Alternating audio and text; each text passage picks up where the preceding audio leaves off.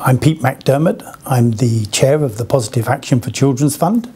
Prior to assuming that role, I was at the Children's Investment Fund Foundation here in London, one of the largest children's foundations in the UK.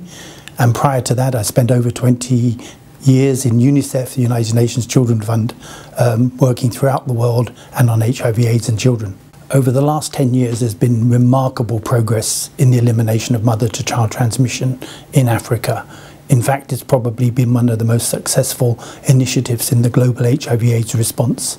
More so since 2011, when we've managed to reduce infections in children at birth by about 43%, and we've got about 60% of women now on treatment, both for the elimination of infection in their children and to keep them themselves alive. I think the key focus area for the elimination agenda going forward is to finish the job.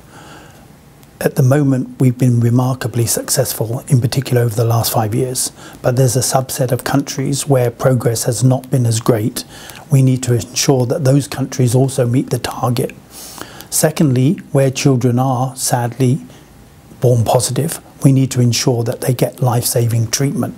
The number of children on treatment is far below the number of adults on treatment, and the disparity between child and adult treatment is growing. We need to put children on treatment and keep them alive. I think there's, for the first time, genuine global momentum around not only eliminating HIV/AIDS infection in children, but also addressing much more systematically the treatment of children who are unfortunately infected. There's about 3.5 million to date.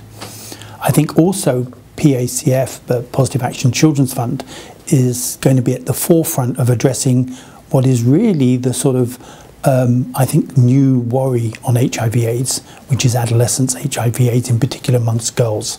It's been a hidden epidemic, and I think that as the Positive Action for Children's Fund, both with its own funds and more importantly perhaps as it's beginning to partner with the US government, PEPFAR, with the Elton John Foundation, with the Elmer Foundation, with the MacAIDS funds, it has demonstrated the ability to work so constructively with others that so much more can be achieved through collaboration.